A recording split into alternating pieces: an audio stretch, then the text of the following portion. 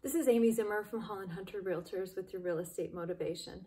Homeowners insurance isn't a luxury, it's a necessity. It protects your home and possessions against theft or damage. However, many homeowners arbitrarily pick their home insurance policy without knowing exactly what is covered. Virtually all mortgage companies require borrowers to have insurance coverage for the full or fair value of the property, usually the purchase price, and won't make a loan or finance a residential real estate transaction without proof of it. Many landlords also require their tenants to maintain renters insurance coverage, but whether it's required or not, it's smart to have this protection, and knowing what's excluded from a policy will help you as a homeowner avoid being caught off guard if damages occur or disaster strikes.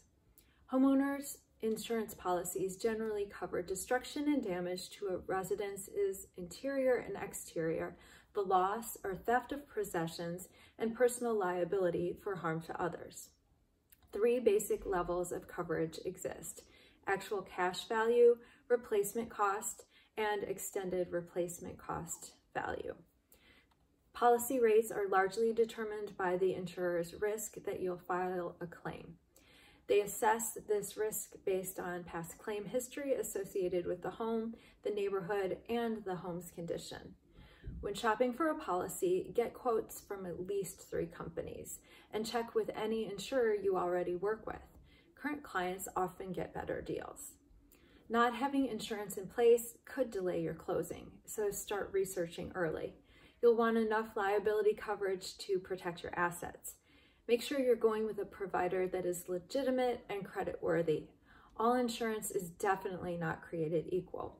The least costly homeowners insurance will likely give you the least amount of coverage, and vice versa. If you own a lot of high-priced possessions, you may want to purchase a rider to cover them, or even buy a separate policy. It's really important to read the fine print in your policy and pay close attention to exemptions. Ask your provider questions if you don't understand your policy. Additional coverage may be warranted depending on the type of coverage and where the home is. Condo owners may need different type of coverage than those purchasing single-family homes. The reason? Typically, condo associations hold insurance that covers the outside of the buildings, the property, the roof, and other items. Same goes for renters. If you're a renter, you may most likely need to just cover your possessions. While homeowners insurance covers most scenarios where a loss occurs, some events are typically excluded from policies, such as natural disasters or other acts of God and acts of war. You'll want riders for these or an extra policy for earthquake insurance or flood insurance. There's also sewer and drain backup coverage you could add on, and even identity recovery coverage that reimburses you for expenses related to being a victim of identity theft. While it never pays to play it cheap with coverage, there are ways to cut down on your insurance premiums.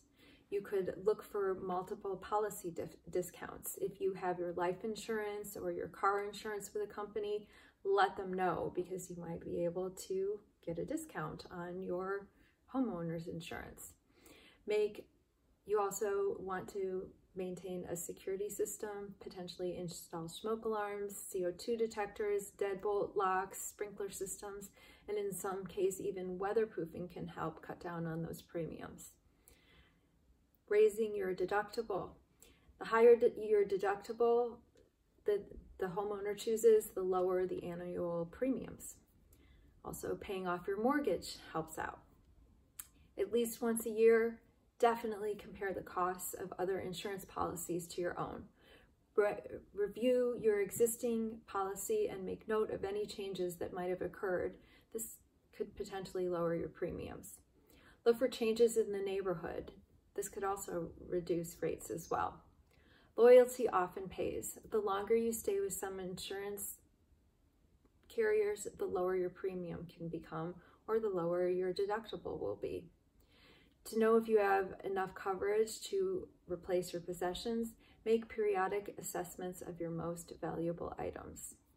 Remember that homeowners insurance is meant to cover big losses, not, it's not home maintenance. You want to find the coverage that fits both your budget and your needs. While price is important, the amount of coverage is vital too. Stay safe, be well, and happy homeowning.